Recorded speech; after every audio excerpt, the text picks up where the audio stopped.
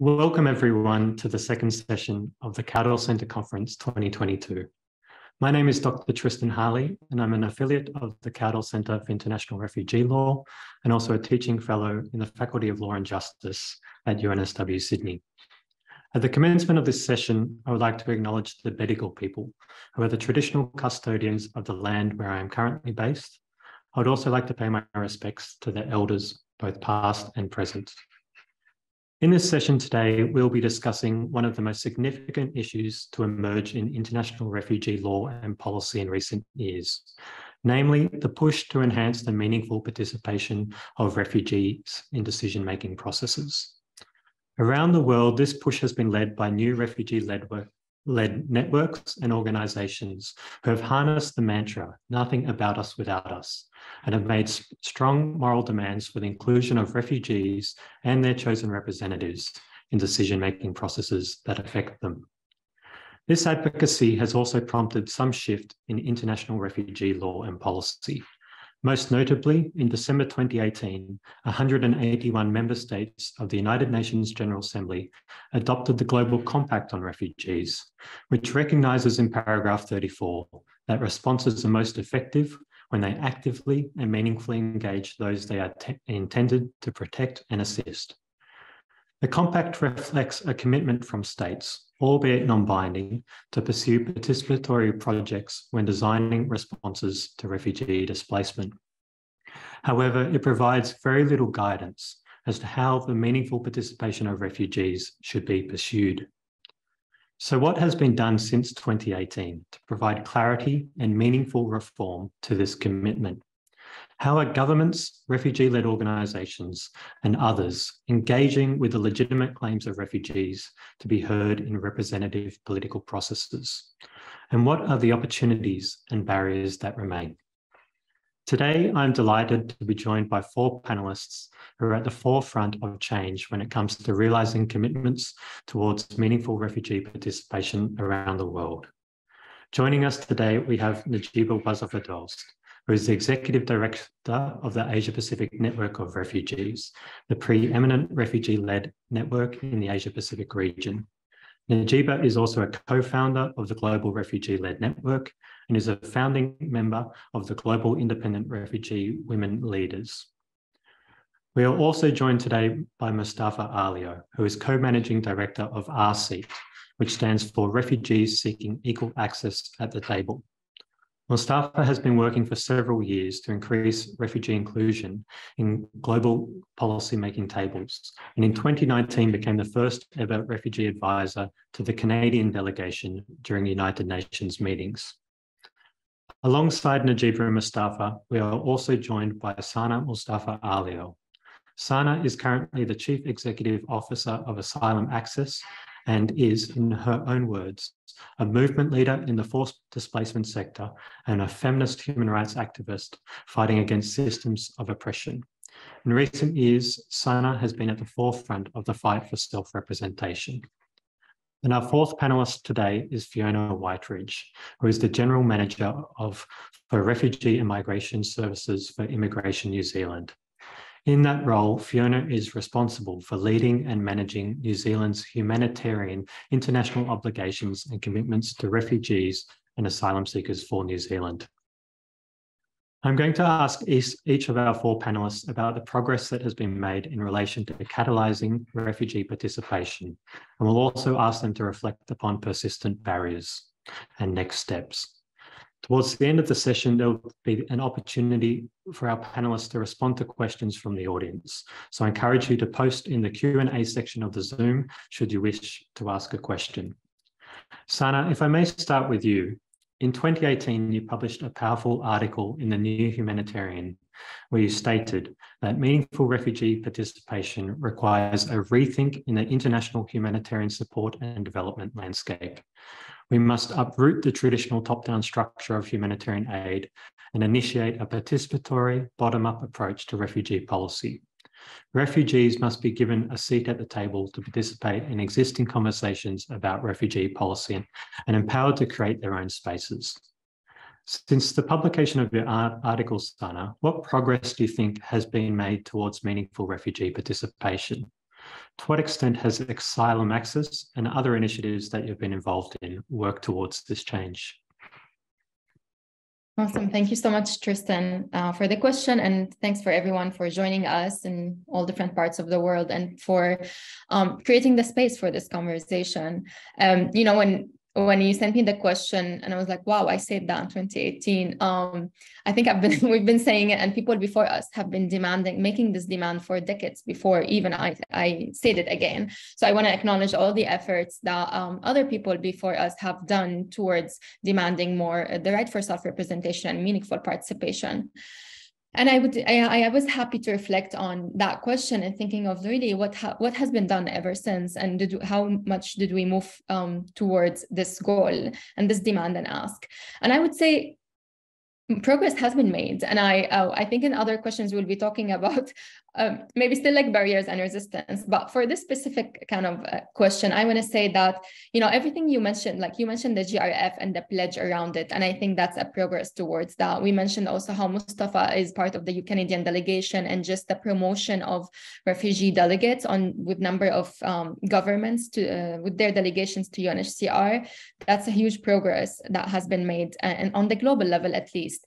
I want to acknowledge, not give too much acknowledgement, but acknowledge that, you know, the GRF, for example, had around 70 refugee representative, and that's historic. I mean, ironically historic, but it's like that fine line of acknowledgement, but also like seriously, we're acknowledging this. But I'm going to acknowledge that, you know, a meeting of 3,000 people about refugees that usually would have been completely done without refugees, or maybe with one or two inspirational stories, included over 70 refugee delegates and a representative. And I think that's, you know, a starting ground. I also want to acknowledge that what some of the progress that has been made about that, and I will talk also on the global systematic level, you know, UNHCR finally dropping persons of concern terminology in the way they describe us. And I think language matters, and that is a victory. And it has really come as a result of the advocacy and the messages of so many refugee-led groups and initiatives. And finally, you know, the UNHCR as an institution has listened and dropped that really problematic language. So I want to acknowledge that as well. I also want to acknowledge that the progress has been made because of so many efforts of refugee-led groups and movements.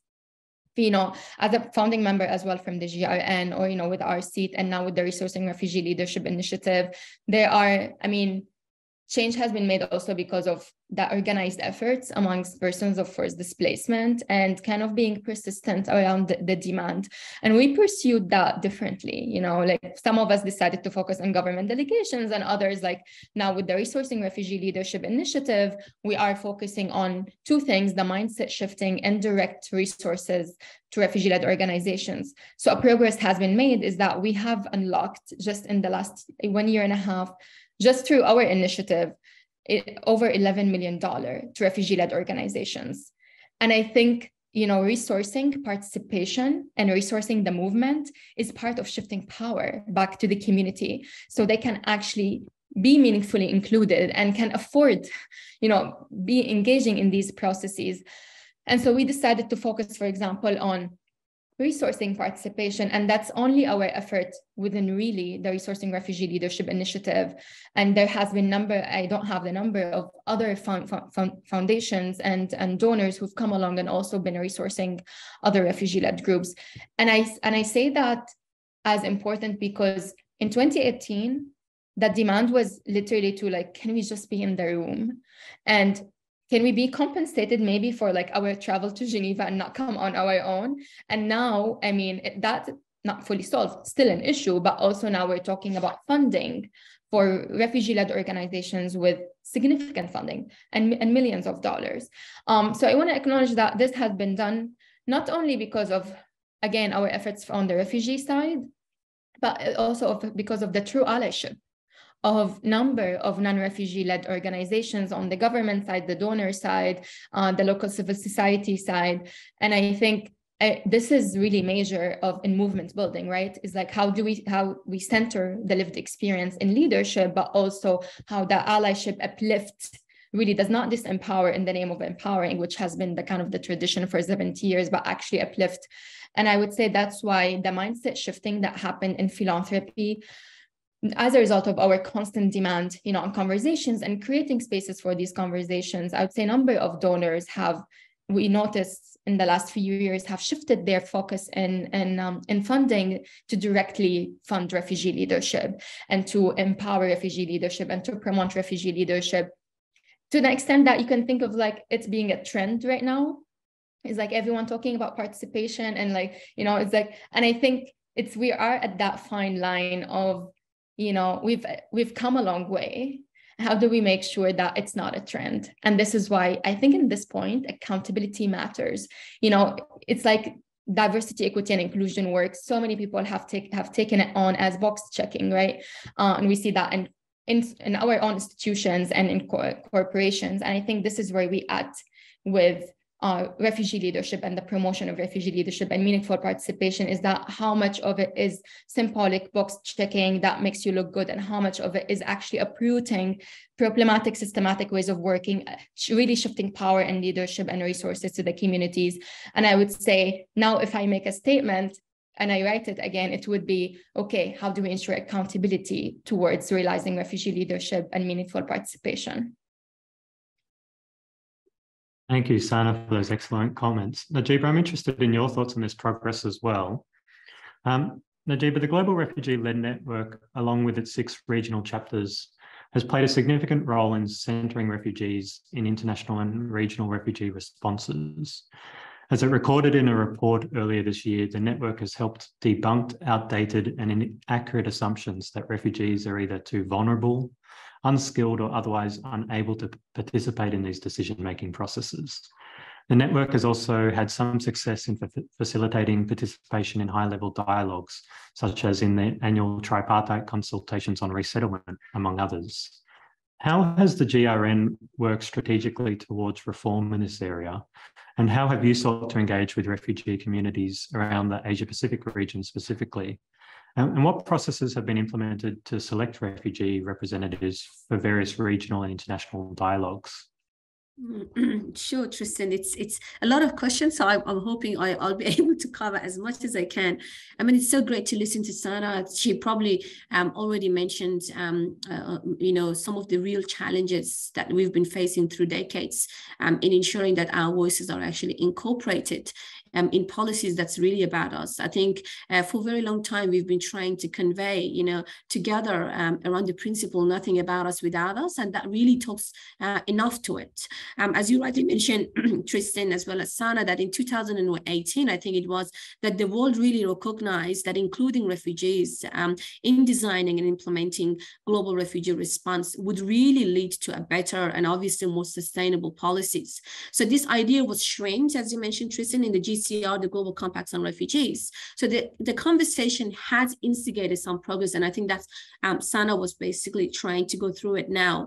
More than ever, we see refugees participating on panels, being invited to fora, and so that they are able to voice their interest.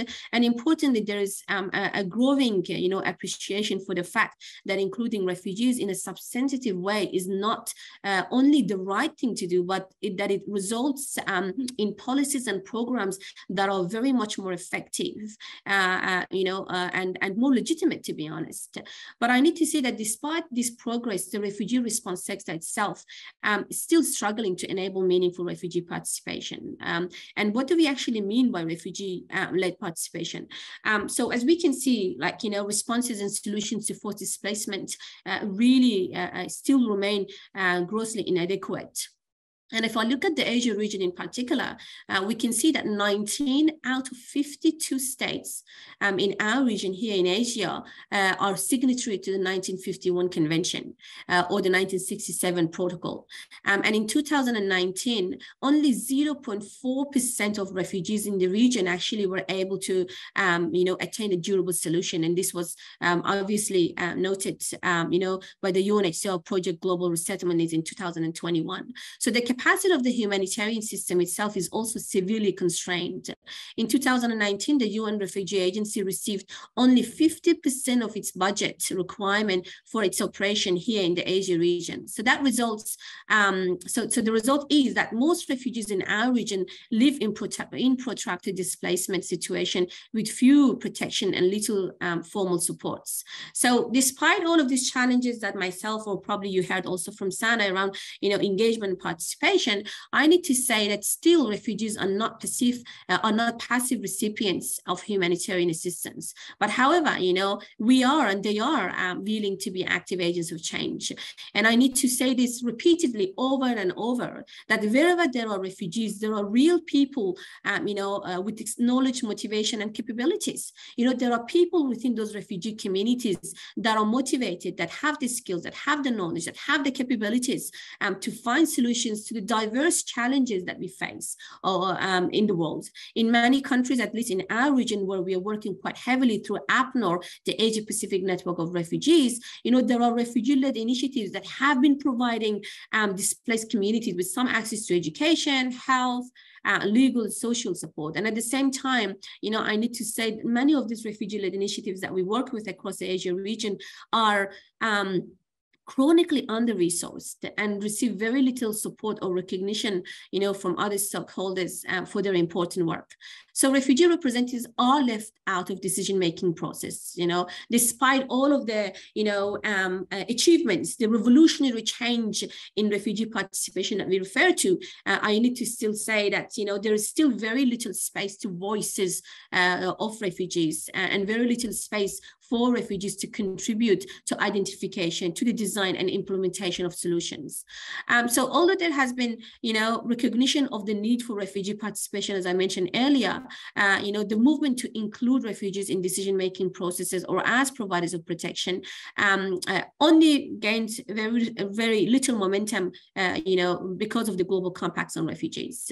To improve these responses, to improve responses to forced displacement, we really need to look at how do we bring refugees at the table and how do we empower them to act? And obviously, to give an example to that, the Global Refugee-Led Network, the GRN, as well as Refugee State are doing an amazing work to do this.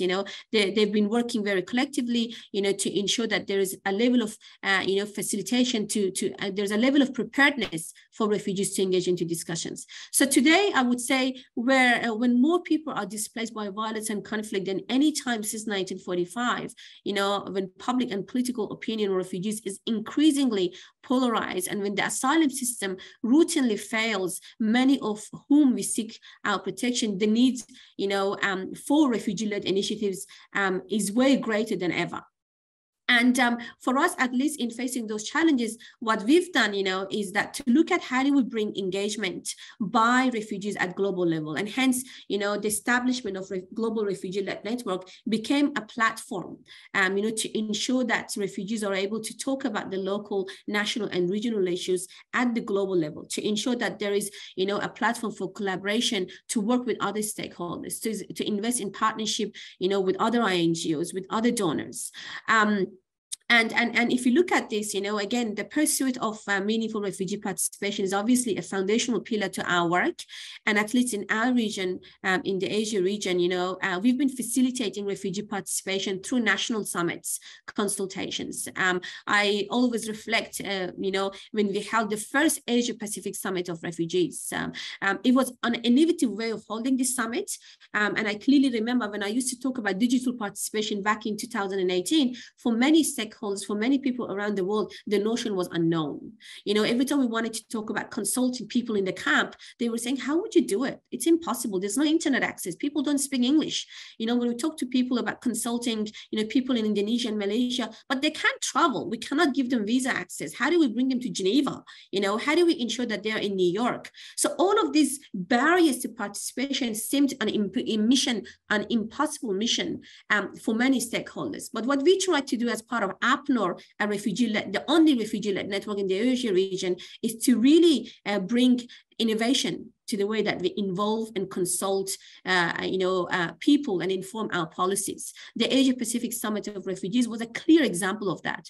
We were able to connect to more than 10 countries across the region, from Indonesia to Malaysia to Thailand to Cox's Bazar to Iran to Afghanistan to New Zealand to Australia, by creating video hubs. While we were having the main summit in Bangkok in Thailand with, having in-person summit with more than 70 refugees in the room, but simultaneously we were connected to other countries through digital participation, where refugees and refugee experts and refugee-led organizations were connecting to us, to the main summit in Bangkok, and talking really about the challenges that they were facing in the region.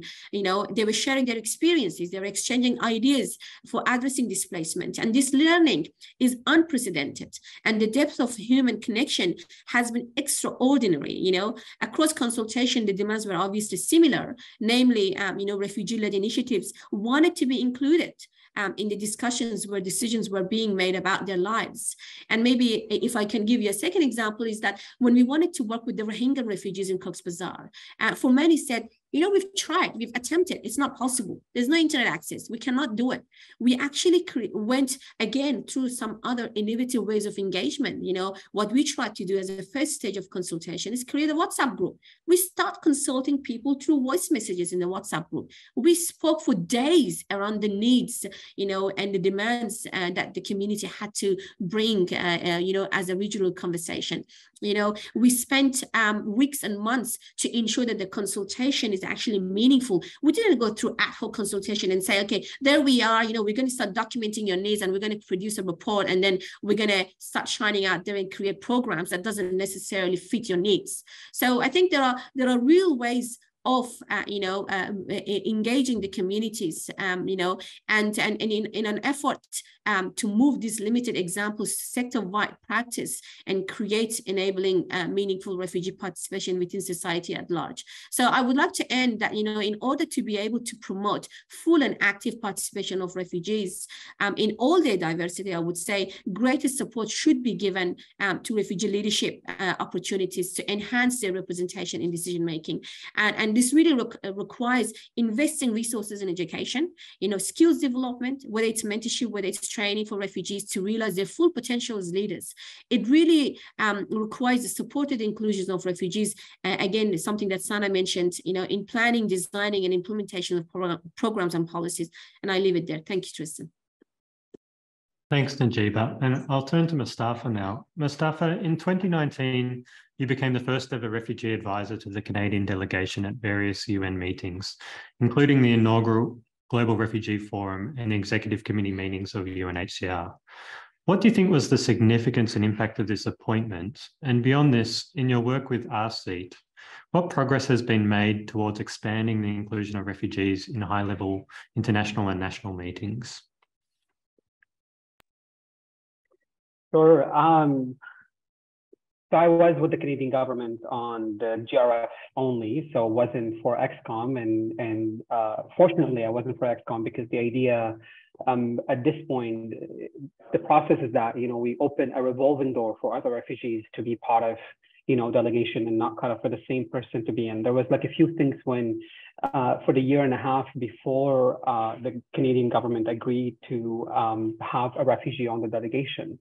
At this point, there was a lot of work that, and I do echo Najeeba and Sana in a way, is like we need to acknowledge that this work did not start only in 2016, 2015, start gaining a lot of momentum around that time, but also there was a lot of advocacy and work that being done by refugee leaders and civil society. And I still, one of the picture that would never be erased out of my head, actually, in 2018, when there was an amazing woman from the Latin American group that really looked at us after the Global Refugee Summit, and then she was telling all of us, like, now I can rest, and then I'll pass the baton to you to continue on doing the advocacy in that sense. But at the same thing with the Canadian government, we wanted to make sure that, again, it's a revolving door, it's a process, it's a structure, and it's just kind of to show and lead by example, not only to have a refugee that has basically the space to influence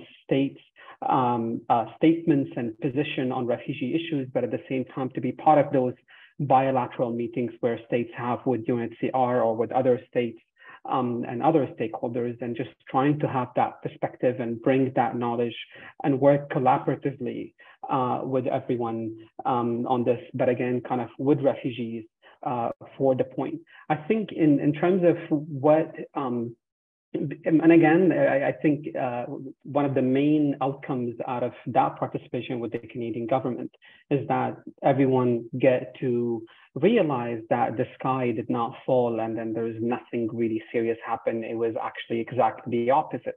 There was a lot of a positive feedback came from the Minister of Immigration at this point, from the Canadian government, where they felt there was a lot of information and there was a lot of depth that was given. And I always want to give the example in terms of the minister at this point had a meeting with one of the other states, and then they wanted to know really kind of a little bit more clear understanding of some of the refugee situations in different regions or in this states and compare it with Canada. And then while this information might take about 3 weeks to be prepared, I was able through, again, the networks and the knowledge and the connections I have on the ground, along with, you know, other colleagues, to put in front of him literally kind of a one-pager in less than 45 minutes to inform that meeting. And that resulted in much better outcomes in terms of the questions. And I think the first really kind of aspect of the participation is that this is okay, it can happen, and actually it benefits. It's not only the right or the nice things to do, but there was a substantive benefit coming out of having refugee to be, you know, to inform and be part of those delegations. I think the second step was like, how can we then now start making this more of a norm? And then how can we encourage other states? And I think after the Global Refugee Forum in June 2020, where the minister in the ATCR meeting at this point announced officially that Canada will not be participating in any delegation without having refugee on delegation. At that point, there was the creation of a structure, and then there was a body of other refugees, and then there was, you know, that kind of a door where refugees not only participate based on their lived experience, but also based on their expertise. So someone would go on with the Canadian government and ATCR that has an expertise in resettlement, and some other, you know, going on XCOM that someone has a refugee, like basically expertise in international relations. So there was that kind of a structure that took a little bit of time. But then what was really powerful at this point is that we can go to other governments and say, because often it's much easier when you want to have a chat with government and tell them, someone else did it, that you're not doing something completely new. They don't freak out in that way. So the fact that we have a Canadian model, and then we have a structure and a process and a trial, and not to say it was perfect or it is perfect, it's still a learning curve in that way, but at least there is something that we can build off.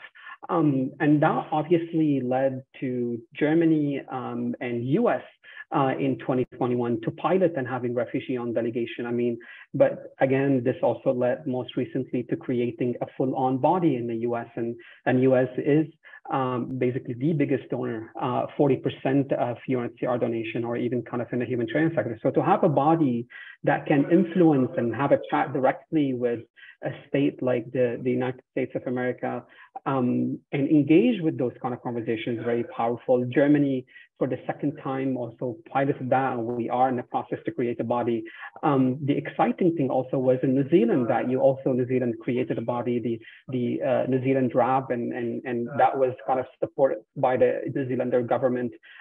We are also in conversation right now with a few others. And also what you see, what we've seen in the last XCOM, for the first time, we start saying, states start approaching us and say, you know what, we see there is a value in this. We actually need that.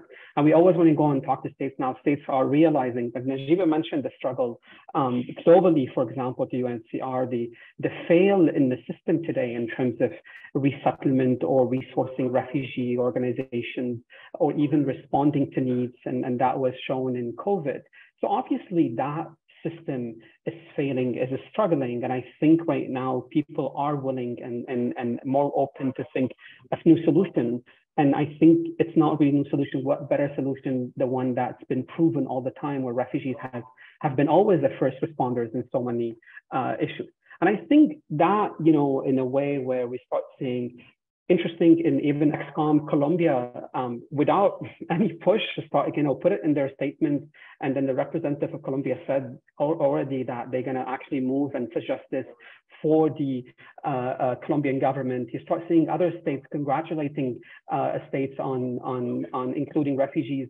Even further than that, for the first time, there was a healthy competition between Canada and the United States to give the space or part of the statement to be delivered by the refugee advisor. And that's what we've seen kind of in ExCom recently, and also kind of getting involved and being in more bilateral meetings.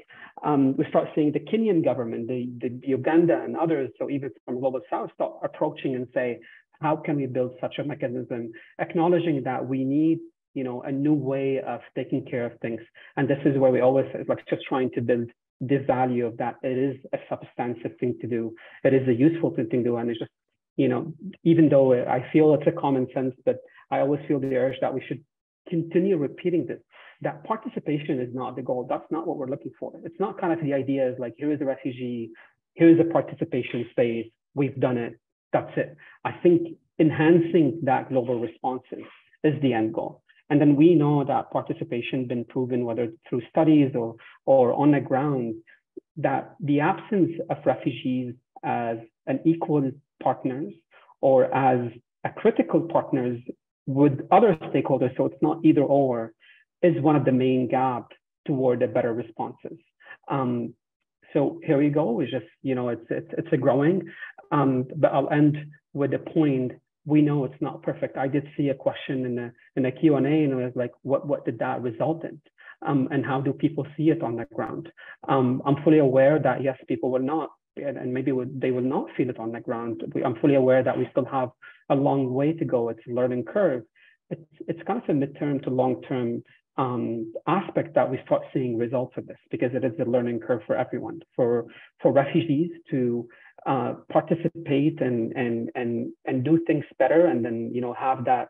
I heard Sana at one point, like she was talking even in the past, always talking about it's not only enough with participation, but it's also about enabling those participations. So we are in the process, I think, to enable those participations.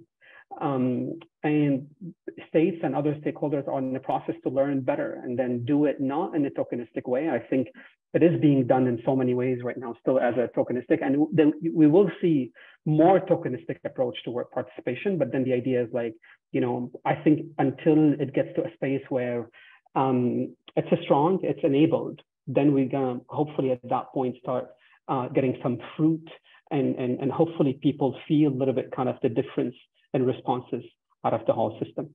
And I'll leave it there. Thanks, Mustafa. Fiona, I'll turn to you now. Mustafa is interested to some has expressed to some extent how governments are responding to and engaging with these developments. From your perspective, what has prompted the New Zealand government to work towards the meaningful engagement of refugees in its decision-making processes? And at the governmental level, what work has been done towards this goal to date? And what do you believe is the ultimate end goal for the government in this space, both domestically and internationally? Thank you, Tristan, and kia ora from Wellington, New Zealand, and welcome to everybody who's managed to join us today. I'd just like to give a little bit of a discussion about what we are doing in New Zealand here. For New Zealand, we really recognise the importance of engaging with refugee communities and working in collaboration with them on policies that impact them. We believe that moving towards meaningful participation is key to improving the systems and policies that impact the outcomes for former refugees and in Aotearoa. Recently, New Zealand has established a refugee advisory panel, which Mustafa just alluded to earlier, and we worked with RSEAT on the establishment of that panel. And the aim of that panel is to provide refugees in New Zealand with a mechanism to participate in the development of refugee settlement strategies and policies across government in an effective and meaningful manner.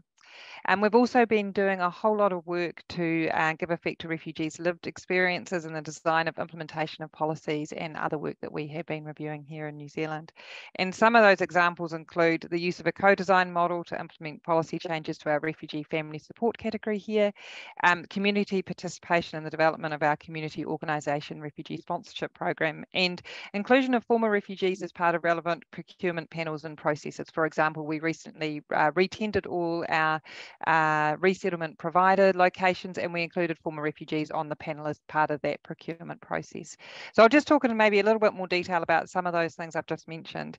And the first is the New Zealand Refugee Advisory Panel. And that panel has been established to provide former refugees in New Zealand with a mechanism and the ability to engage and have a voice on matters that directly affect refugee communities. The establishment of the panel enhances refugee participation in New Zealand, which is one of the key outcomes of New Zealand Refugee Resettlement Strategy. The purpose of the panel is to provide former refugees with an opportunity to participate in the development of refugee settlement strategies and policies in an effective and meaningful manner. It's to ensure former refugee interests, perspectives, and knowledge inform and influence strategic direction and policies on regional, national, and international refugee issues. Include former refugees in relevant New Zealand government delegations in refugee-related multilateral settings, so the sorts of things Mustafa was talking about earlier. And so in July 2022, so it's very new for us, but we are 9 members from a diverse cross-section of New Zealand's refugee community were appointed to the inaugural panel, and panel members will serve for 2 years. The panelists are currently working on development in their governance structure and work program. And the selection of the refugees, selection panel for who went onto the panel was from a really diverse cross-section of NGOs, iwi leaders, and New Zealand government as well. So the aim was to get a really broad cross-section of people involved in that panel and on that panel. In terms of a couple of other things that we are doing, we have recently redesigned our refugee family support category, and we used a selection of former refugees who either have had direct experience sponsoring family members under that category or who have sponsored themselves in a co-design process to influence changes to the way the category is processed and designed. So we really wanted to get lived experience and voices so that we could improve and run a much better refugee family support category. We're also rolling out a pilot of our community organisation refugee support program. And again, once again, former refugees were part of the co-design process for the development of that program. And they're also represented on the panel that reviews the sponsor of applications, as well as the monitoring and evaluation advisory group. Civil society groups run by former refugees have been encouraged to apply to become approved sponsor groups and being supported with the application process as part of that program. And we so far have 7 refugee-led organisations that have been approved sponsors since that program started. And finally, I'd just like to give a quick mention to the work we're doing at the moment on the refresh of New Zealand's refugee resettlement strategy, which we're currently refreshing. So far, over 2,500 people have participated in face-to-face sessions, online consultation, and co-design workshops this year. So these insights will actually inform the strategy as it goes forward. So that's just a little insight to the work we're doing here in New Zealand. We absolutely recognise the criticality, and we couldn't do our work without former refugee communities. That's the only way that we're actually going to be able to have a system that's effective and meaningful and that's going to work. So I'll hand back to you, Tristan. Thanks, Fiona. I have some questions now for Sana, Mustafa, and Najeeba. There's been some significant attention to the issue of meaningful refugee participation in recent years. Yet, as you've kind of already flagged, the path towards catalysing refugee participation remains complicated. To what extent are other stakeholders supportive of these systemic shifts? In which areas do you think there is resistance, and why do you think that is the case? And what further reforms do you think are necessary to enhance meaningful refugee participation going forward? And in reflecting on these questions, it'd be great if you could also kind of engage with some of the excellent questions that have been posted in the Q&A, which deal with issues such as accountability, levels of engagement in different levels of governance, specific support for diverse communities such as LGBTIQ+ communities, etc. Sana, perhaps I'll turn to you first. Yeah, thank you, Tristan, for the question. I think there are a number of barriers, and that's still, ongoing in terms of this movement of really realizing refugee leadership, not only, promoting participation. And I think one of the major barriers we face, and I would talk about the barriers actually within the forcibly displaced communities ourselves and also within allies, and then as a movement. I think within forcibly displaced communities, one of the main barriers that we are facing is that our ability to collaborate and work together, considering the level of trauma and survival that most of us still live in. And so it's so hard, it's like when you are in a survival, in a state of survival for decades or as of recently, and considering that most of forcibly displaced persons have experienced and continue to experience ongoing traumas, and without access to mental health and support, and without access to just any resources around self-preservation. All of that results in and manifests in our ways of working, in our ability to work together and really push for shared goals and agendas. And I think that's not only in the refugee rights movement and leadership movement, that's across movements, in Black rights movement, in women rights movement. In movements where it's led by people who've been oppressed systematically for decades, there's always so much trauma and survival that really kind of surfaces and manifest in our sometimes inability to work together, or recognizing why this is important or not. So I want to recognize that. And of course, that all comes back to resources. And when we say resources, not only as organizations receiving funding, but it's also as us as individuals having rights and being well sustained and resourced, that we can participate mentally and physically in this and in movement building. And when you are as an individual in survival mode financially for decades, it does not help in movement building. So we cannot even acknowledge that without acknowledging that it's systematic when you're deprived from your rights and resources. So of course, you're going to continue to be in survival and trauma mode. So of course, that's would manifest in the movement building. So I just want to acknowledge that from the end of the movement side of refugee communities. I think from that, all that being said, where I see resistance right now as well is really from those who have been part of the refugee response sector since its emancipation, since the UNHCR convention, maybe, their inability to give up power. They have been centered around this whole sector. It's an industrial complex, right? It's an industrial complex, and it's their job. This is also survival for them. One of the major questions I get from major institutions and allies when we talk about refugee inclusion is that, does it mean I'm going to lose my job? And it's an okay question to ask, but it's just a clear indicator that yes, it is a job. No one saving anyone here. It's transactional, and let's just acknowledge that. And yes, you are worried about your job because the system put you in a place has been designed, and you've leveraged that and obviously benefited from that. And in the name of empowering people, you are receiving this position and you are in this position of power, but at the same time, you're actually not empowering people. Until now, we basically have camps without access to basic rights after over 70 years of the same actors receiving billions of dollars. And so how on earth would I be convinced that it's not conflict of interest actually for them to be doing this kind of work? Because if I am empowered, then they could be out of jobs. And this is exactly what we're debating right now, that resistance of how can I give up power? What does it mean for me? What does inclusion means for me as an ally and non-refugee? And I think, again, these are questions that my invitation always to allies is that we should acknowledge them. It's no one wants to address the elephant in the room. It's when we talk about racism, right? And anti-racism work is no one wants to address anything in the room. It's everyone has the best intentions, but it's not about intentions. It's about impact. And so acknowledging where this is coming from, I think it's very important to acknowledge the roots, the colonial roots of our sector and how they still manifest in the day-to-day. And then acknowledging that regardless of your best intentions as an ally, you have benefited from this.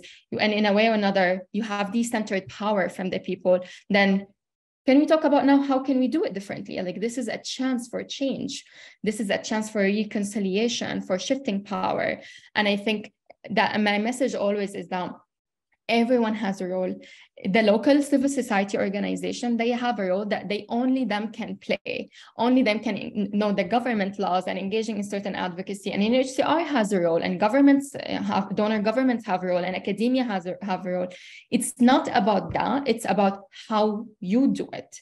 How you do it equitably and in a way it's dignifying and truly shifting power, and how you do it in a way that is with the people, and it's with lived experience and centering lived experience in it. And so that's my invitation towards the resistance and the fear of survival from the allies about what does inclusion and refugee leadership mean to me. Thanks, Sana. Najeeba, I'll turn to you to reflect on what you see as the main barriers as well. Sure. I mean, maybe in addition to what Sana has already mentioned, I think we are now at a stage where we think there are more engagement from the wider stakeholders when it comes to refugee participation. I feel like there's so much of conversation being built collectively that people are now claiming they know what refugee participation is about. They're recognizing, when we talk about refugee participation, they can just quickly say, oh, we got it now. We understand, since the Global Compact on Refugees, we've made certain pledges to ensure that refugees are included and they participate. But then when you actually go deep down those conversations, there is very little understanding of exactly what refugee participation means. We're still struggling in some areas of our work to actually talk about what refugee participation is or why we actually need to be included. Whereas, our focus should be really about how do we, implement refugee participation? How do we ensure that refugees' engagement is meaningful? And at least, in the past couple of years, to the communities that we work, that we talk and we work with, and many of those tell us that as much as we've had, a revolutionary change in the way refugees are being engaged, but then tokenistic practices have also increased. There is much more space for tokenism because now, we've built that conversation and dialogue around, meaningful refugee engagement, refugee participation being important. So we've created that space and we've created that evidence, and now it's really the stakeholders and others coming through and saying, okay, we understand it now. So can you resource us so that we can implement refugee participation? But the reality is that they haven't. We still see refugee participation being often limited to very much ad hoc consultations. We talk to refugees saying that, they're only included in consultations, in the last moment without any information, without, providing them with, ongoing feedback as a result of those consultations, so there's still very little ongoing access to spaces where decisions are being made.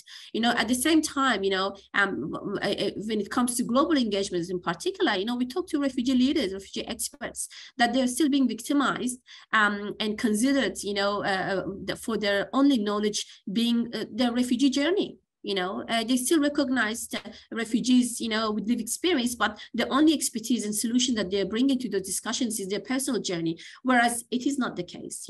Refugees can actually be equal co-developers to the solutions that we're discussing. And in looking at that, I can go back to an example, having worked with Mustafa and other colleagues during the ATCR process, the annual tripartite consultation on resettlement. One thing that we realized that's quite important is how do we facilitate refugees' preparedness to engage in decision-making moments. It's so important that they are actually positioned and prepared as equal partners. And to do that, we actually require, we require to create certain opportunities, whether it is trainings, whether it is mentorship, whether it's employment opportunities, whether it is funding for professional developments. All of those are important, but it doesn't exist in today's world. So if we talk about refugee participation, that's not there. And probably my last point, very quickly, I couldn't agree more with Sana when it comes to power dynamics. We're really sitting at an era where it's so difficult to dismantle the power dynamic that exists. It's so important for institutions to self-reflect around their policies and process and procedures, reflect on the way that their systems have been excluding refugees. Meaningful refugee participation doesn't happen as a matter of common practice. We need predominant institutions like the UNHCR, for instance, like the national or international civil societies or the donor community to really reflect on their systems. This requires, they need to be identify, change in the internal practice and take that leadership to do that. And obviously with that, that financing is way more important, which I'm not going to talk about it considering Sana and Mustafa has talked. And if we look at it right now, you know, refugee participation, to what extent I can say that I'll rephrase, 95% of refugees are still working under a voluntary capacity. You talk to all of the RLOs. We're just doing a research with Act for Peace, you know, which Tristan is also involved, conducting a refugee-led research across 4 countries, in Thailand, in Indonesia, Malaysia, and Bangladesh. To every RLO that we've spoken through this research, each and every one of them is telling us that financial is a gateway to their participation.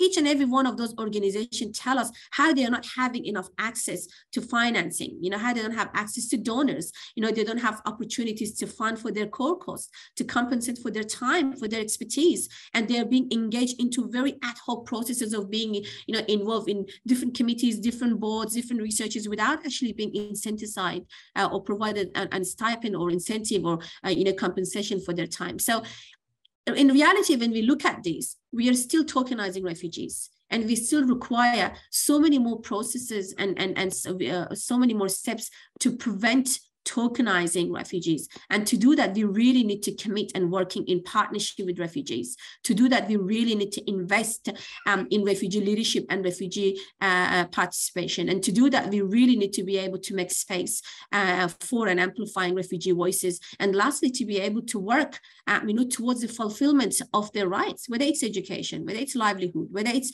you know, access to safety, whether it's durable solution, and so on. Thank you. Thanks, Najeeba. And I would just like to add that one of the things that I think striking in relation to the resourcing of refugee-led initiatives, and I think this goes to the points relating to power asymmetries and also accountability, is that it's largely been provided by private sector philanthropy so far, rather than through the traditional, you know, financial structures, through the humanitarian mechanisms, whether it's through UNHCR or other bodies or governments to date. So I think that's interesting to reflect upon in relation to that. Mustafa, I'll turn to you in terms of what you see as the kind of barriers and next steps in relation to refugee participation. I think Sana and Najeeba said it all. So the only thing, just, you know, the only point I would add, when we engage with a lot of stakeholders, I think the idea, that perspective of, you know, the feel of we're being threatened, does that mean we're going to lose our jobs, or does that mean we're going to get less resources in that sense? And actually, in honesty, is more than, I don't think the threat here, and it's funny, sometimes I feel that we have to somehow comfort a lot of those stakeholders, where we're trying to say is like, we're not asking for a seat or for a space for refugees to be replaced with, you know, a space that exists or a seat that exists. We're just add that extra space and to add that extra seat, because the space can handle actually more, and it is unfortunate at the same time. It's a fact. It's unfortunate that, you know, we're talking about over, you know, 100 million and this number. I mean, one of the most common sentence right now you hear in every single panel about refugees, unprecedented number. Everyone's talking with this right now. And it's never kind of a less than all of that. So it's keep on growing, and then the space do need more stakeholders, and in particular refugees, to be part of those responses. I think really the real threat here is that those who have been doing the same thing for the last years, and Sana mentioned them, in the same way without any impact, now they can be called out on those mistreatment of the position and the power, and then, you know, the fund and the resources that they have. And it is a concern that we hear. I mean, you can definitely see it when a UNHCR getting, you know, merely 50% of the funding. So part of it is, you know, capacity, but at the same time, even, you know, we've been hearing about kind of it's a money issue, but then we've known in few crises recently that money is not an issue, it's a political one. And then one of the things about kind of really the decline in funding to UNHCR is that you would know there are concerns coming from states and other donors in terms of like what kind of impact that we're seeing. I mean, not only UNHCR and others. And I think now the idea is that what I mentioned in the beginning, how can you do this How can we do things better? I think it's just kind of, there is no time and there is no any capacity to agree or accept anyone doing the job in somewhere that very critical, that affecting people's life, that actually causing life and death in some areas, to do their jobs just in okay and in a way is like we're doing a humanity work and then we're doing the work. I think the inclusion of refugees right now is not to take anyone space. Again, just kind of to improve responses, but at the same time to make those mistreatments stand out and then being known by others, and in a way that will create a more healthy competition in terms of doing the work in the best way possible. I think moving forward, it just, again, it is just the idea that how can we learn this and how can we do it better? We have a new member at the table right now, and it is the member that is the most passionate, the most connected to the cause, who are refugees themselves. How can we utilize that member, and instead of start fighting each other and then building those kind of competitions, but how can we come together collectively and do our best to improve or enhance a little bit of those responses? I don't think we're going to do it in a way that's enough, but at least do it in a way that's a bit better. Thanks, Mustafa. And if I turn to you, Fiona, from your standpoint, can you tell us about some of the challenges, opportunities, and next steps for Immigration New Zealand in pursuing these exciting reforms? What advice would you give to agencies and stakeholders considering the same pursuit? Thanks, Tristan. I think the most important thing that we have learned is building enduring relationships with communities, and that we need to provide the right supports for refugees who are coming to New Zealand so that they are able to meaningfully and effectively participate in our society and in our decision making. So that's got to be real and genuine and authentic, and I think there's no other way to do that other than those things. So I guess the development of a highly participative refugee voice in agencies is welcome, and we're involving refugees, as I talked about earlier, in our policy development, our policy making, and also in the use of our general frameworks for how we're operating, how we're connecting and communicating across. I'd also like to note that there was a discussion about financial support and the criticality of that before too. In terms of the establishment of the Refugee Advisory Panel here in New Zealand, we're actually funding an academic institution as the Secretariat, so they actually have the funding themselves to determine how that's used and how they build that panel and how that panel is supported. So we're trying to make sure that it really is a truly independent voice that can provide feedback into government and work really effectively with decision makers. I would say we haven't got it perfect. We've got a long way to go. It's historically, engagement probably hasn't been as good as it should have been, and certainly COVID has a real impact on us for being able to connect. You know, in New Zealand, we were in long lockdowns and we weren't able to travel and we weren't able to get out to communities. So that's something that we're working really hard to try and rebuild, that trust and engagement with communities, and be able to really hear their voice. So then that's part of the way that we've been approaching the refresh of the refugee strategy as well, really being on the ground in communities, listening, being a part of that, hearing what communities have to say and how they want to be engaged with. And I think that's for us our next steps, is how do we really engage effectively, how do we listen, how do people participate, and how do we continue to grow and improve what we're doing in this space. So thanks, Tristan. Thanks, Fiona. And we're almost out of time, but I just want to throw to Sana quickly, just to respond to one question that's come through, which relates to kind of the role of allies. And the question is, how can allies, NGOs and governments ensure that formal processes and traditional spaces of power are trauma-informed and culturally safe for forcibly displaced peoples and refugee-led organisations?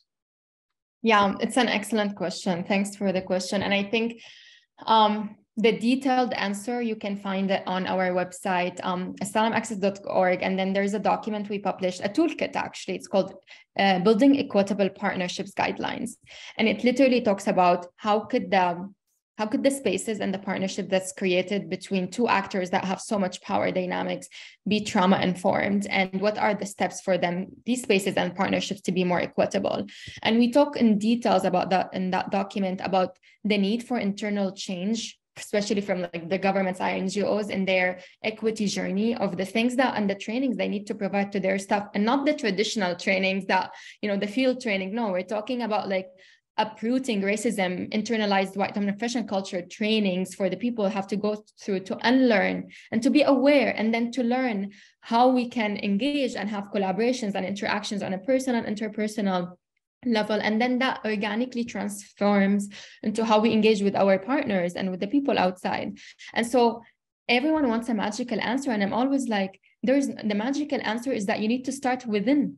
It's an internal change, and it's an internal cultural shift that translates into policies and then translates into partnerships. And so that document really has detailed answer for that. And one question that was asked, I want to say, about how can we ensure diversity? How do we ensure diversity within the refugee representation, and that people, it's not the same people, the same individuals, and gatekeeping. And I think it's an excellent question, right? Because, you know, in so many cases, like, and then again, like the oppressed in a way, in an intentional way or not, you know, exercise the same, you know, oppression that was exercised on them. And that's like just like as a result of so many things. And so I want to say one of the major ways that we found to be helpful in the Resourcing Refugee Leadership Initiative to ensure inclusion of all different refugees and to not gatekeep and to ensure that there is representation in the spokesperson and who has access to what, is setting up governance structures. This matters, like setting up, you know, investing times in agreeing on ways of working and investing in designing decision-making, and then designing, you know, what do you want to call, whatever you want to call them, processes or community agreements about how we identify who's going to go to this opportunity, what time we give, what language we give. I mean, all of those governance questions are really, when you set inclusion, requires documentation, requires communication, requires time and resources and information. And if we do not invest in that, it will be the same. The easiest thing to do is to invite Sana to speak, you know, but then like, if there is like processes and if there are things that we internally have set up, that it's not my decision. It's not one person decision of who come and who shares. There's a governance that we all have to follow. And that governance is designed in an inclusion lens and grounded in the equity value. Then I think I found it, and in our experience, we found it one of the best ways to mitigate gatekeeping within the movement itself as well. Thank you, Sana. And I'd like to thank all the panelists for the robust discussion today. It's been amazing to hear from all of you in relation to this important topic. And thank you also to everyone who's commented in the Q&A with very thoughtful and nuanced questions. Clearly, there's much to discuss, and we hope to be able to engage with them as we go forward over the coming months and years. We've unfortunately run out of time, but I'd just like to point everyone's attention to the next session that will be taking place at the Kaldor Centre Conference, which is on "Is Ukraine a Turning Point for People Seeking Safety?" Because we're all coming from different time zones, I won't mention the Sydney time zone, which is 6:30. Well, I will mention it, 6:30 p.m., but it's essentially 8.5 hours from now that this will take place wherever you are in the world. And we hope you can join us then for the next session. Thank you so much, everyone. Thank you, everyone. Thank you.